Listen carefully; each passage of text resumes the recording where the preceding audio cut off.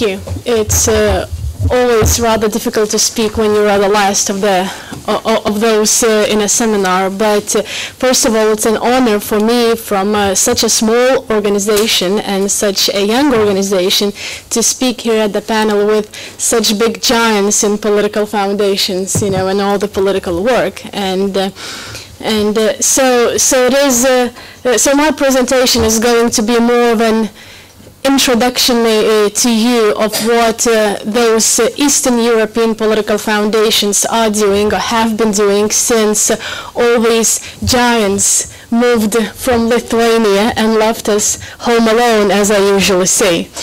So first of all, thank you for the introduction. I'm not that important as you made me look like. I'm just an assistant or chief of staff for the member of the European Parliament from Lithuania.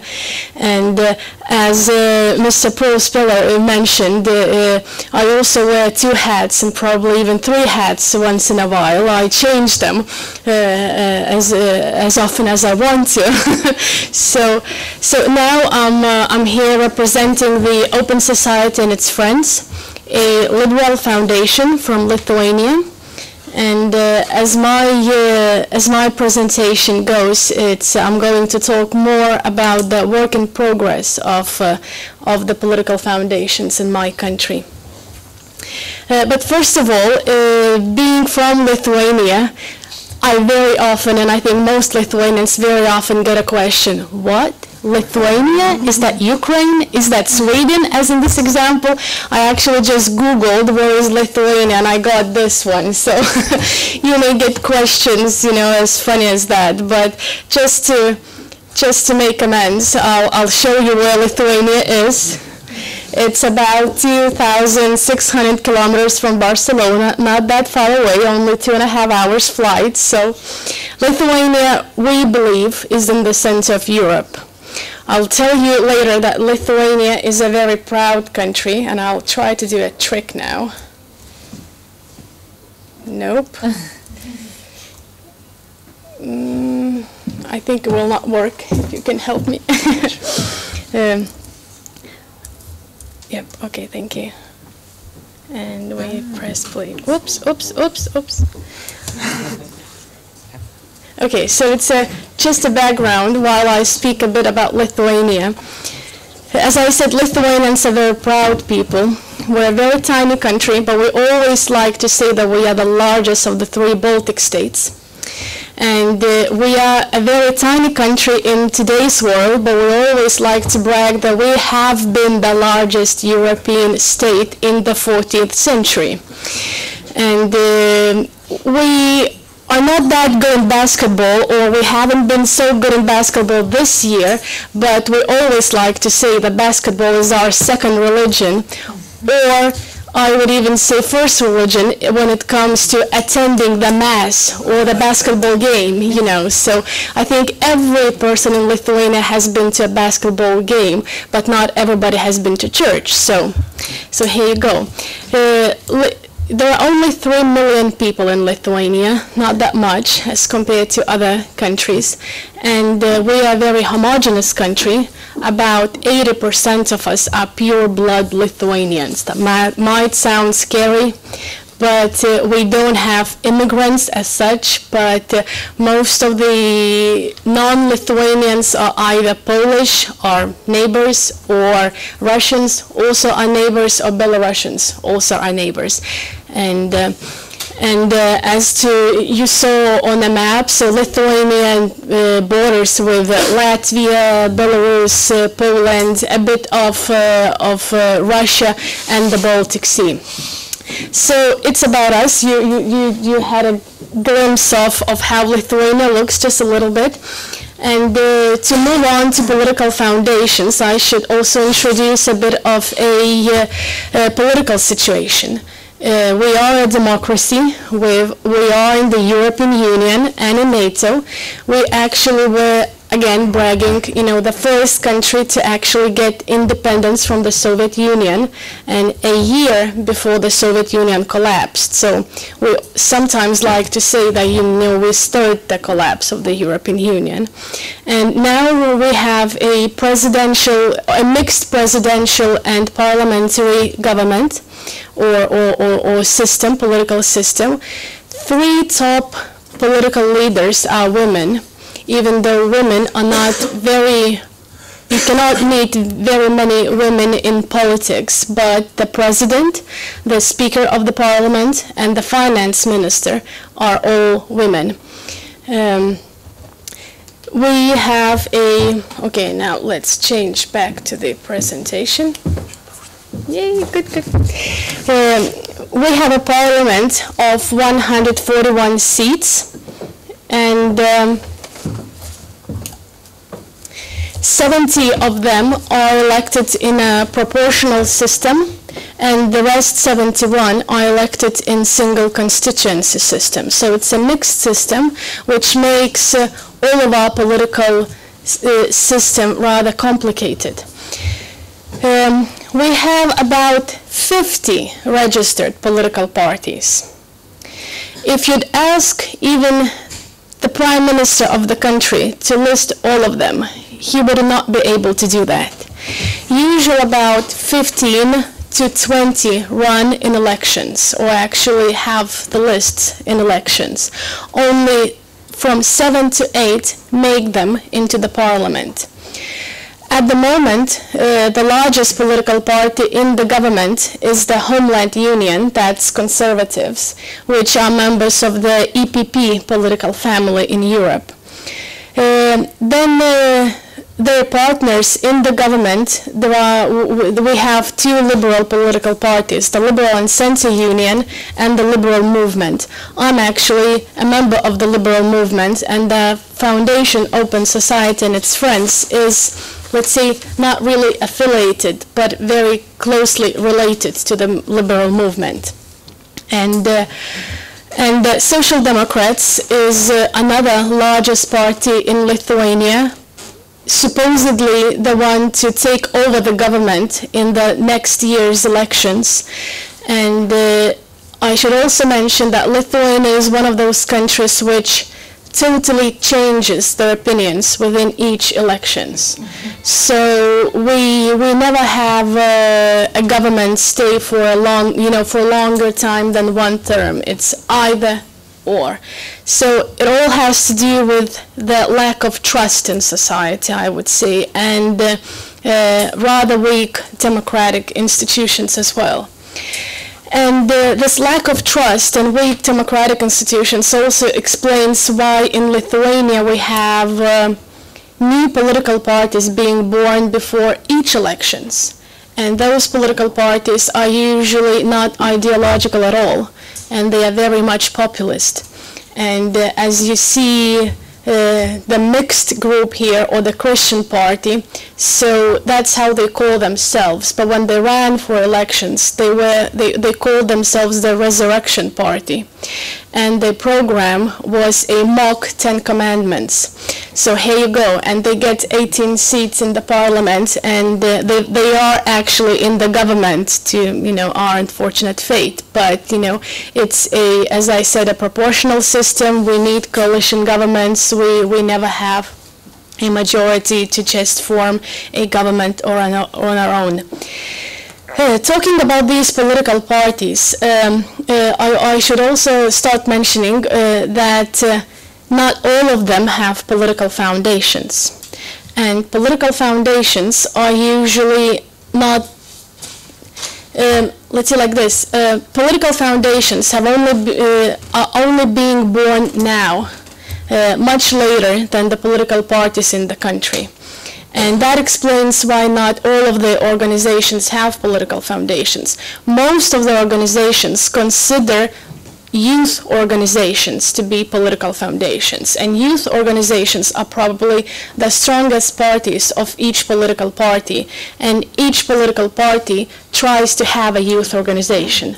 Unfortunately, because of a history of mergers and acquisitions, as we say, in a liberal world in Lithuania, we have 2, 3, sometimes 4, sometimes 2 again liberal parties, but we only have one liberal youth organization, which most often works with different political parties depending on the city. And then of course such organizations as trade unions usually see themselves in partnership with the Social Democrats, and church, as a big player in the country, sees themselves in partnership with the Homeland Union. So it's a bit of an introduction. And why the situation is like that? Yesterday during dinner, I mentioned shortly my own theory about political foundations, or let's say the democracy in Lithuania being a teenager. I really enjoy psychology, and I try to analyze a lot of what was going on in the world from a psychological point of view. So I believe what happened in Lithuania is that you had a teenager of 14 years old in 2004, and that teenager woke up one morning, which was probably the 2nd of May, and he realized that he's all alone at home.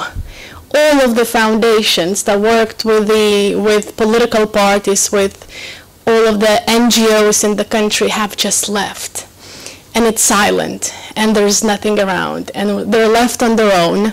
Well, you know, if you're left on your own and you're a teenager, you kind of tend to misbehave, or to, you know, experiment, or to say, yay, freedom, you know, I don't have to account to anybody anymore, you know, I can do whatever I want.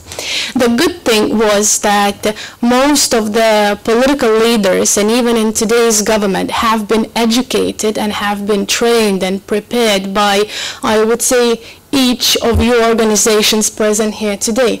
And depending more on a political party or on a certain politician. Me personally, I have to thank the Friedrich Naumann Foundation for, I would say, everything that I learned, or most what I learned, and for actually getting the inspiration for creating the Open Society and its Friends Foundation.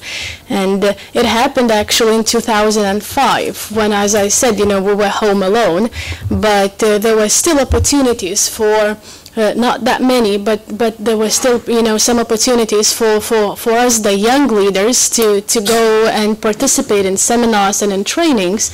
So in 2005 and 6, I attended a few of those seminars that you mentioned from the Leadership Institute, the online phase and the presence phase. And having come back from those seminars, I told my colleagues and my boss at the moment that we definitely need to move on, and we definitely need to create a foundation, and we need to start moving and do these things that Friedrich Naumann does. So we like to joke that we're a little tiny copy of Friedrich Naumann Foundation, and then when they ask us, you know, what do you want to be when you grow up, we say, you know, we want to be Friedrich Naumann, you know. So it's a nice story of how we're related to our German fathers, I would say.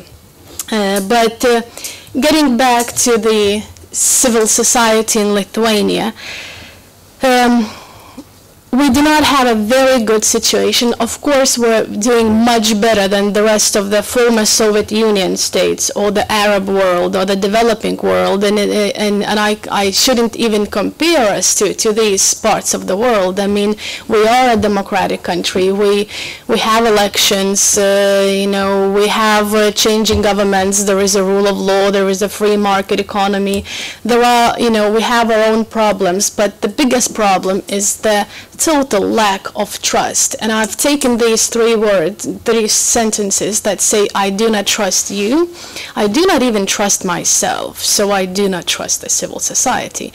And this is actually the conclusions from one of the latest studies that carried on a poll on how Lithuanian citizens perceive NGOs, their own participation in them, their role in the society, and so on.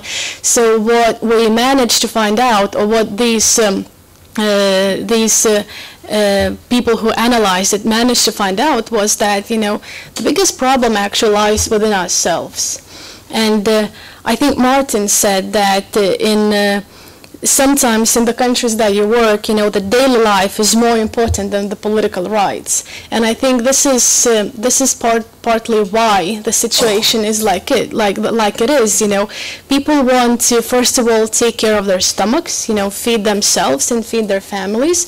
Then they want, a good roof under their, head, and then probably a car, a cell phone, and so on and so on. And only then they care about the political rights. And when we liberals jump in with political rights, and even if we touch, like civil liberties, homosexuals, drugs, prostitution, everybody goes, oh no, don't even mention that, I mean, we're not even there, don't start talking about these things, first of all, I need to eat. And this especially happens with the economic downturn, like today. People close to themselves, and they don't want to participate, they don't want to go out and do something. There was, as I mentioned, this poll, and they asked the question, what is an NGO, a non-governmental organization? And we got very sad answers. And about 53% said that I have no idea what an NGO is.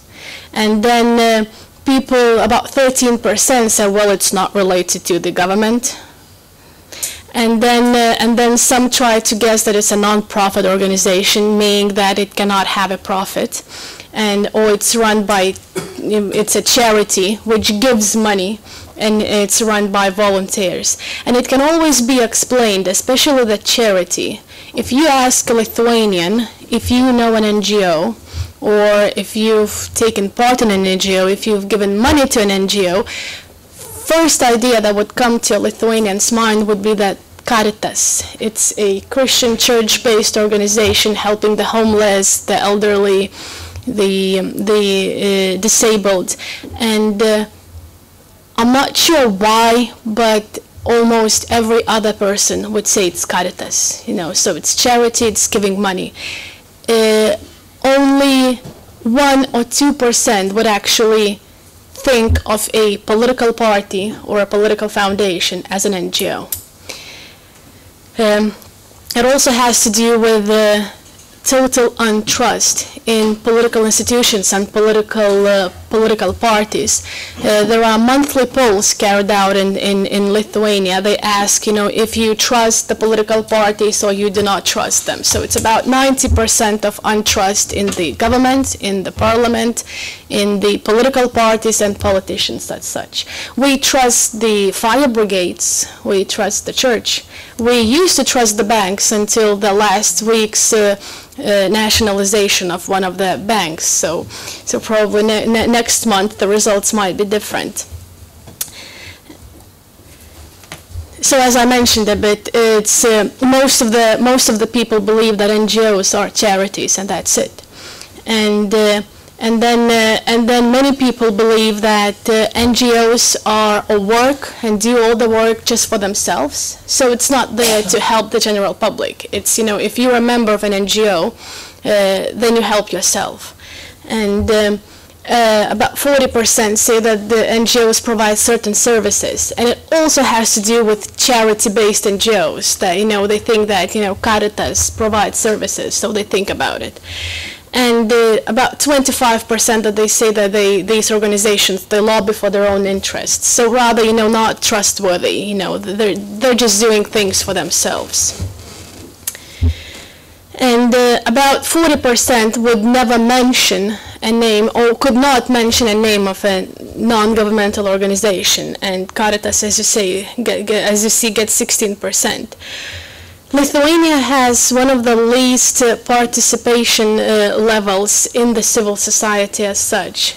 I think 22 is like the biggest percentage I found. Usually we say from 15 to 18. But the interesting or strange part is, and it has to do with our legal system as well. that most people, when they say that they are active in NGOs, they actually mean that they are members of some sports organizations, of clubs, because they go under the same legal entity as an NGO, and here you go. About 45% say that they are not interested in participating, and 13% even see no point or purpose in participating in any of the NGOs. And the interesting part is that they are rather optimistic in their own financial input into the civil society. About 40% say that I would rather take the non-active stand, and I would, for example, donate to the organization, but don't ask me to get involved. And I can mention now the situation of how our organizations are financed. None of the organizations have the former leader, the current leader, and the most famous liberal academic in the country. And then we usually joke within ourselves, and then two women to run the organization. But in general, we do not have permanent staff. It's run by the founders. It's run on a pro bono basis, and we are funded by private donors mostly, and then we do get funding from the European Parliament, the ALDE group, or ELF. We are members of the ELF organization since 2009, and but we're not affiliated, as I said, to a liberal movement party, but as 5 of us are from this party, we do try to help and to carry most of our work for the political party. What do our activities include? Is we've started out as a little donor organization. I mean, when we talk about funding, we talk about 500 euros, about 300 euros, and that's usually enough for a project in Lithuania. We're not talking about, in 100,000s or in millions, as the rest of you usually do. So so it's we tried to fund the third-party projects, and our biggest receiver was the Liberal Youth Organization, and which we saw as our main partner, especially when after yet another kind of separation of the liberal political parties. And then various women's organizations or elderly people organizations, various youth organizations. Basically what we tried to do was to raise voters by helping them carry out their own projects, which are in the same aims and goals as we have. Then, because one of our founders was an academic, we got in very good contacts with the academic world, with the universities, and with publishing houses. So usually during a year we would publish 1 or 2 books, and the most famous ones is that we took part in publishing two books which are on Lithuanian liberalism. Actually, the next one is going out next year. And then also in our cooperation with universities, we have bachelor and master thesis scholarships. So we ask students to analyze and write the thesis on certain topics as decentralization, liberal democracy, political parties, and market economy, and so on. And we give just a little bit of money. The scholarships, as I said, they're not big. They're 300 euros per year, but for a Lithuanian student, that's a lot. Then we hold annual conferences, and also, as I mentioned before, we are still learning, and learning for us is very important. And last year, I've participated in the Lib Dems conference in Liverpool, and so we decided to organize annual conferences in cooperation with the political party, so that to make a party congress more attractive. So So this learning still exists. And the annual conferences, we do lots of conferences with, or seminars. We do seminars with universities, students, from anything from just plain liberalism to human rights, to how the European Parliament works, the Parliament works. It's all about education that we do. We need, as Alba, you mentioned that for a working democracy we need informed citizens who understand how a liberal democracy works. So this is basically what we do. All our projects involve educating people. And then, of course, the online seminars are our own e-academy, as I said, a little copy of the Leadership Institute, of what the Friedrich Naumann does, and it's been actually the biggest project of our organization that runs for 3 years in a row. We usually have 5 to 6 online seminars per year. They attract a lot of attention, and we use it as a field to actually get voters or the general public into communication with the political party and with the political leaders as well. Because political party members participate in those seminars just as participants, just as any other Lithuanian that could do that.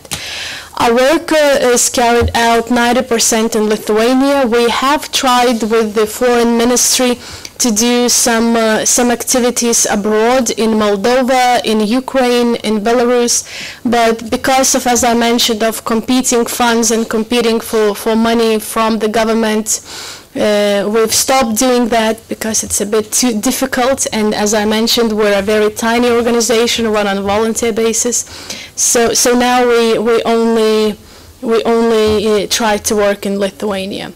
But just to finish up, I would like to address those 3 points to as I said, the big giants or the real experts in political foundations, that Lithuanian organizations or the Eastern European organizations could be your almost local partners for projects carried out in former Soviet Union countries.